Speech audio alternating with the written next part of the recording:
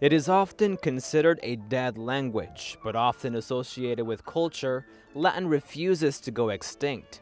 Up until the 18th century, scientific texts were published in Latin. Nowadays, its main use comes in Vatican official documents and in at least 2 radio stations, Finland's YLE and Bremen Radio in Germany.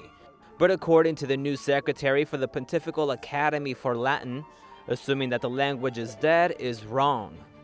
La lingua latina è The Latin language is alive because many people study it and helps them cultivate their thoughts and better their lives.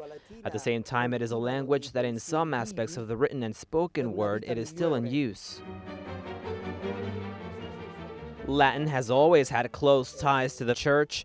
Though it is no longer common to hear Mass in Latin, some of the words and terms are similar to today. For the Pontifical Academy for Latin, the language is best for theology. Il latino è una lingua in questo senso molto It is a very democratic language because it is international. Latin has fixed structures and is particularly adept to express and set concepts with dogmatic theology. Latin is an aesthetically beautiful language, and when in use, it is the phonetic equivalent of ornate and harmonious architecture.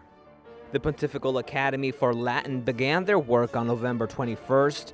It will organize scientific and educational events to promote the study of Latin. The Academy will also offer language courses and host conferences and artistic events to show the language has not died.